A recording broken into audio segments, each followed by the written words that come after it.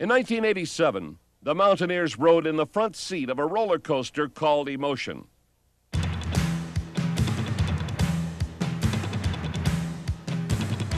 It was a thrilling ride powered by triumph and despair.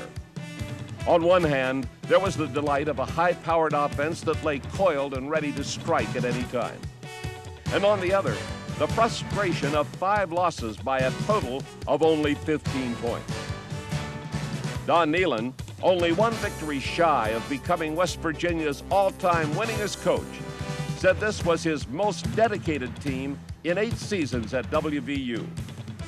He built this squad on the back of a punishing, hard-nosed defense that refused to fold in the face of adversity.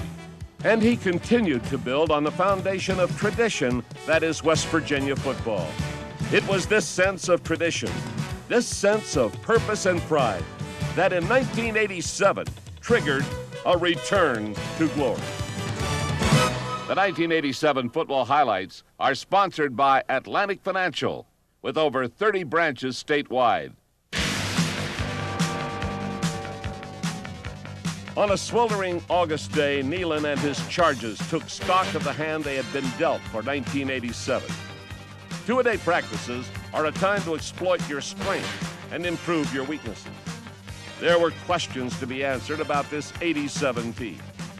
Could a redshirt freshman make the grade as a starting quarterback? Would the best core of running backs in West Virginia history stay healthy and productive? And could a strong but young defense stop the nationally ranked opponents it would face in the coming weeks? Only one man had the answer. Our football team returned in great shape physically. We asked our squad to lose approximately 10 to 15 pounds per man up front, and all of the guys reported in great shape. However, realistically, I knew that our tough early schedule might make it difficult for us to get off to the kind of start that we would like to. Many questions were answered on September 5th as the Mountaineers pounced on the Ohio University Bobcats in Morgantown. West Virginia displayed a potent rushing attack. Led by junior tailback Undra Johnson, the Mountaineers racked up nearly 300 yards on the ground. After battling off-season injuries, junior A.B. Brown made his Mountaineer debut and battered the Bobcats with 70 yards, including a 9-yard touchdown run. But it was the heroics of Major Harris that left a collective smile on the faces at Mountaineer Field that day. The freshman sparkled on a 40-yard touchdown pass to senior co-captain Harvey Smith. And he displayed a shifty running style that defenses would come to dread. Senior co-captain Brad Hunt led the West Virginia Stoppers with 11 tackles. Veteran defensive back Stacy Smith added 9 hits and a quarterback sack. The next week, West Virginia invaded Columbus, Ohio for a battle with Big Ten power Ohio State. But upset hopes were smashed as WVU turned the ball over 8 times on this dismal rainy afternoon. The Buckeyes built a 17-point first-quarter lead off the Mountaineer miscues, and that hole proved too deep for the old gold and blue to climb out of. But the final score was not indicative of the game as a whole. The standing-room-only crowd left Ohio Stadium with a healthy respect for the West Virginia defense. Week number 3 seemed to have all the makings of an old-fashioned rout as West Virginia jumped on Maryland hot and heavy in Byrd Stadium. Tailback Eugene Napoleon shocked the Maryland crowd before they had even settled into their seats. Undra Johnson, Eugene Napoleon are downfield, and here comes the kickoff to the near side of the field at the 6. Napoleon with the ball over the 10 to 15 to 20 to 25 to 30. He swings into the open. He's headed downfield to 40 to 50. He's going to the Maryland 40. Plocky coming on an angle after he can't get him to 20 to 10 to 5. It is a touchdown. 94 yards for the TD. Eugene Napoleon. Thousands of West Virginia fans were still celebrating when junior linebacker Robert Pickett intercepted the first Maryland pass and sprinted 26 yards for the second WVU touchdown in only 30 seconds. But the next 59 and a half minutes wove a tale of horror as the Terrapins clawed back to scratch out a 5-point victory. The sensational running of A.B. Brown, who picked up 168 yards, bolstered a powerful WVU running attack. But the black cloud full of turnovers that found the Mountaineers at Ohio State slipped over the horizon again at Maryland as 6 WVU giveaways made the difference in College Park. I told our squad, gentlemen, there's no chance for us to win unless we get rid of the turnover ratio. Thank goodness they came through. They straightened up their mental attitude. In the last 7 games, we did a good job. September 26th, Morgantown, West Virginia. 65,079 people sandwiched into Mountaineer Field. All bore witness to the act of war that is West Virginia Pitt. This chapter will be remembered as the best defensive battle in the 80-year epic that is called the Backyard Brawl. In the early going, it was the heroic efforts of linebackers Warren, Pickett, and Harry that led the Mountaineer charge. Their mission was to seek and destroy a tank called Ironhead. But it was Pitt who fired the first salvo with a 41-yard first-quarter field goal. West Virginia marched right back. A Harris to Smith bomb recaptured 30 crucial yards of territory. Then Mountaineer ace Charlie Bauman blasted a 28-yard field goal through the uprights to tie the score at 3-all. In the second half, the assault continued as neither side could establish a foothold. The West Virginia defense looked nearly unbreakable as again and again it turned back every Pitt threat. But as the end grew near, it was that old nemesis, the turnover, that turned the tide of this battle. Pitt kicked the winning field goal after a drive that actually lost 2 yards. The 3-point defeat was a bitter pill to swallow, but there were many bright spots on the day.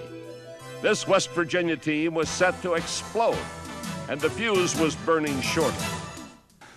The defensive effort against Pitt was probably the best all year. It made our team come together and gel, and we exploded the next 3 weeks for some big wins. The fireworks started on October 3rd in Morgantown. The Mountaineer offense shifted into high gear, scoring 49 unanswered points in a rout of East Carolina. The Major was unstoppable, passing for 95 yards and 2 touchdowns. The first was a 31-yarder to junior Calvin Phillips. The second was a brilliant reception by senior co-captain Harvey Smith for a 22-yard score, his 8th TD catch in a brilliant career at West Virginia. Andre Johnson also had a big day, scoring on runs of 4 and 9 yards. And the defense preserved its goose egg with the help of master blaster Bo Orlando. The junior safety picked off a pirate pass and scampered 84 record-setting yards for the touchdown.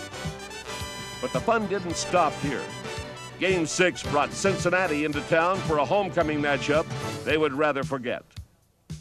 The Mountaineers churned out more than 550 yards of total offense and skinned the Bearcats 45-17. Major Harris set the slaughter in motion on the game's 3rd play. Following some beautiful downfield blocking, Harris called his own number and jitterbugged 64 yards for the touchdown, West Virginia's longest run from scrimmage of the year. Hard-nosed Andre Johnson was there when the tough yard was needed. He picked up 118 of them and got his 3rd touchdown in 2 weeks. The defense did a wonderful imitation of a brick wall, holding Cincinnati to only 60 yards rushing. The record now stood even at 3-3, but with road games at Boston College, Penn State, and Syracuse, the stretch run would be long and hard. Well, yes, coming off the win against Cincinnati, we had the attitude going into the Boston College game that, we was on a roll. We had the momentum in our favor, and we just knew that in order for us to keep winning, that we just had to have a positive attitude. The next week, the Mountaineers boarded a plane and headed north for a little business trip.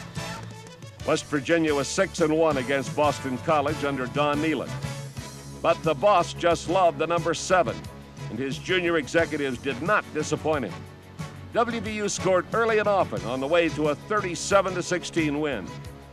Junior Grantis Bell caught his first touchdown pass of the year on a 34-yard strike from the Major. Versatile John Talley ran for 2 touchdowns on his only 2 carries of the day. And Charlie Bauman's stock shot up 100% as he was a perfect 3 for 3. A.B. Brown led a blue-chip backfield that netted almost 300 yards rushing. A bull market West Virginia defense charged through the BC line for 9 sacks. This constant pressure helped account for 2 interceptions by a defense that would be ranked 5th in the nation against the pass. The Boston College takeover bid had been crushed, and the boss had given his stockholders 3 wins in 3 weeks.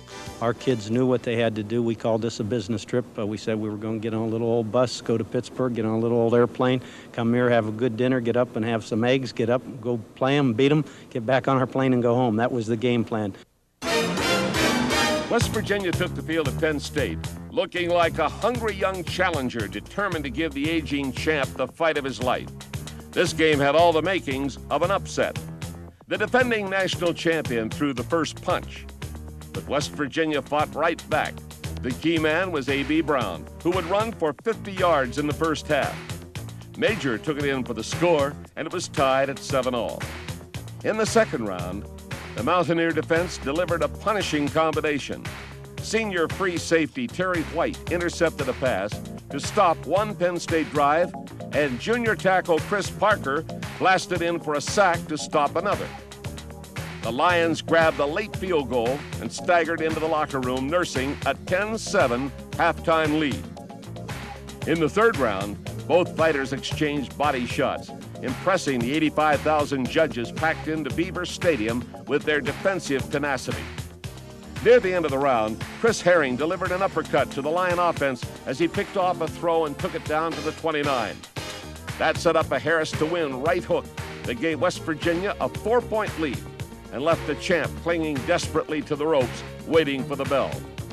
In the final round, the young challenger, smelling the upset, charged across the ring and threw the first punch as Harris took the Lions by the tail and bolted 26 yards to midfield. Then he delivered the biggest shot of the fight, a 30-yard strike to John Talley. West Virginia 21, Penn State 10. But the aging champ, knowing that all its comfort and glory were now on the line, fought back like a caged animal. Penn State scored twice in 8 minutes to escape with the victory. Our effort all in all I thought was good, but to play Penn State and beat them, you have to play well all 4 quarters, and we just didn't get it done at the end. West Virginia returned home to a smoke-filled Mountaineer field to tackle Virginia Tech in Game 9. The smoke had drifted north from forest fires that were raging in the southern part of the state. However, the Mountaineers did some smoking of their own that day in a 28-16 win over Tech. A.B. Brown ignited Mountaineer fans with 169 yards. He led a cadre of WVU running backs that punished the Hokies for more than 300 yards on the ground. The WVU defense put the clamps on Tech, allowing only 9 points in the last 3 quarters, and allowed only 212 yards of total offense on the day. Any hopes of an upset bid by the Rutgers Scarlet Knights were quickly crushed in the Mountaineers' last home game. WVU scored nearly 24 first-half points en route to a 37-13 victory. Major Harris left fans across the Mountain State itching for 88 as he set a new Mountaineer field record with 304 yards of total offense. The way this youngster matured in 10 short weeks was simply incredible. By the end of that game, Harris and company had proven themselves to be able torchbearers of the flame of dedication that was passed from 10 seniors who had given their all to West Virginia University. These young men leave this institution with more than an education. They leave with a philosophy of how desire must equal sacrifice, because success without pain does not taste as sweet. It is a law learned by years of experience inside this classroom. I came out of a small West Virginia town, and I had many friends back there, but the friends that I've made on this team are people that you're going to remember for the rest of your life. The guys that you sweat and bleed with, and lose and win, and cry with, and cheer with. So it's really a very special feeling. Occasionally, a football game is played that raises the level of the sport to new dimensions. West Virginia at Syracuse was that kind of a contest. Many simply called it the best college football game of the year. West Virginia set out early to prove it had nothing to lose to the undefeated Orangemen. The stingy Mountaineer defense picked off 3 Syracuse passes in the first half alone. While on the other side, Major Harris unloaded on a 45-yard bomb to John Talley for 1 score. And junior Craig Taylor took a dive over the top for another to give West Virginia a 4-point halftime lead. As the third quarter started, the WVU defense flexed its muscle a bit. Willie Edwards stopped a Syracuse drive with a fumble recovery. Then Terry White intercepted a Don McPherson toss at the goal line. The West Virginia offense settled down and burned up nearly 9 minutes of clock. The 86-yard drive set up a Bauman field goal, and the WVU lead was now 7. The fourth quarter of this game was simply phenomenal. Both teams combined for 36 points in this period, and the stomach-churning finish would be remembered for years to come. Syracuse struck first to tie the score at 17. But West Virginia answered back with a Major Harris score on its first possession. Then Syracuse, who had accepted a Sugar Bowl bid that very afternoon, tied the score 24 with 5.5 minutes left.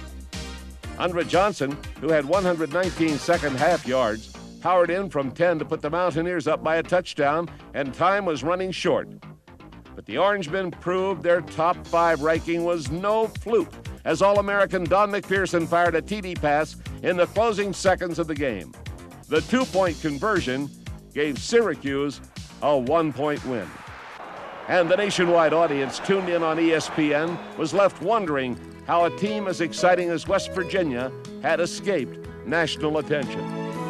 But to one group, this game was no surprise at all. They knew all about this West Virginia squad. The fireworks in the Carrier Dome had merely confirmed their hunch. The group was the Sun Bowl Selection Committee.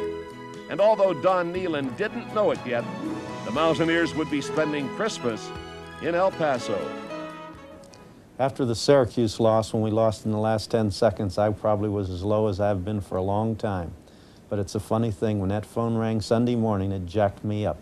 We received a bid to the Sun Bowl to play Oklahoma State, and I felt our prayers had been answered. As soon as the Mountaineers arrived in sunny El Paso, there was no doubt that this would be a week to remember. The tradition of Texas hospitality is legendary, and it was enough to make this West Virginia squad dance with joy.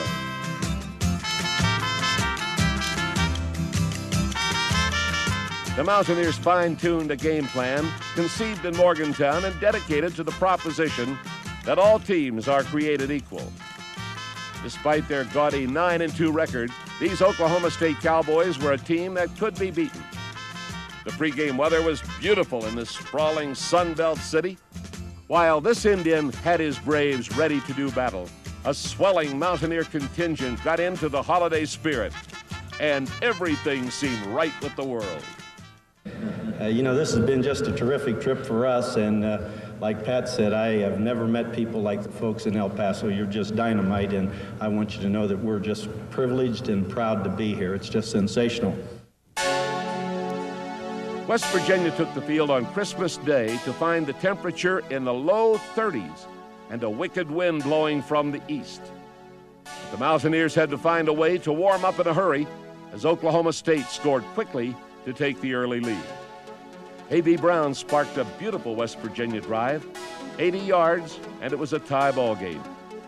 The Cowboys marched downfield on the broad back of All-American Thurman Thomas and grabbed a 14-7 lead. West Virginia retaliated with A.B. Brown, who scored his second touchdown of the day. Then the Mountaineer defense took over. Sophomore linebacker Rodney Wilson picked off a pass that set up a Bauman field goal. Linebacker Darnell Warren, the defensive player of the game, picked off another Cowboy pass and rumbled 23 yards into the end zone. West Virginia 24, Oklahoma State 14. The Cowboys came out fired up in the second half and quickly shaved the WVU lead to 3 points. The Mountaineers blasted back in a 59-yard drive highlighted by a Harris to Bell connection.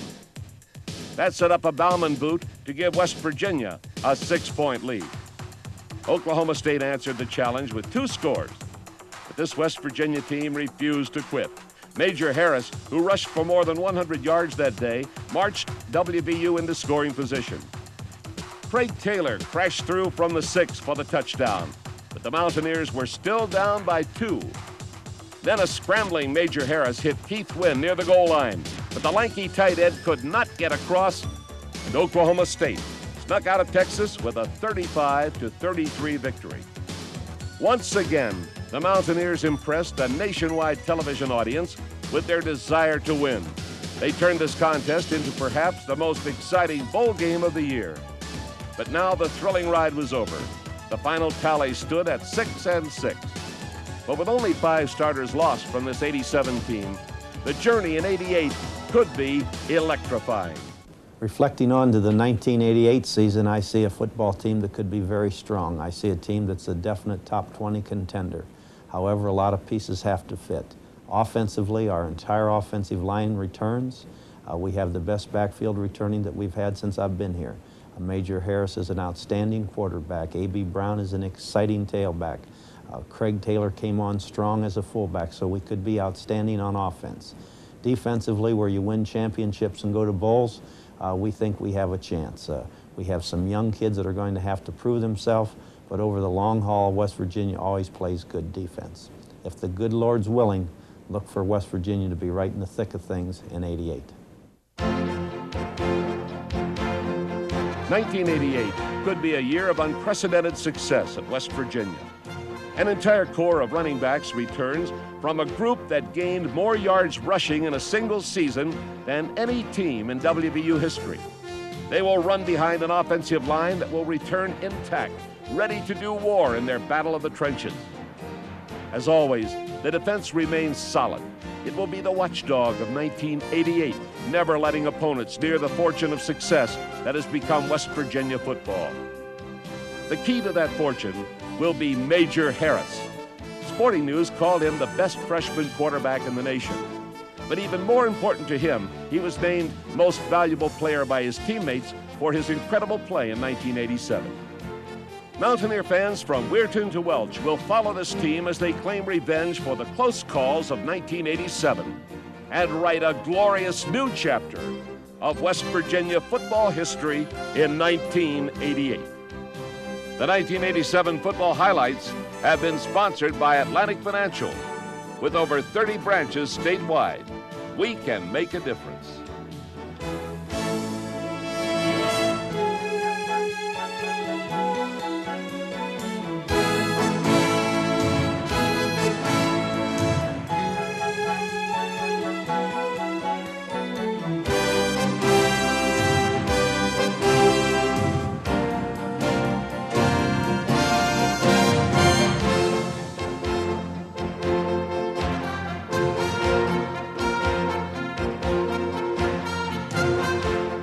This has been a Mountaineer Sports Network presentation.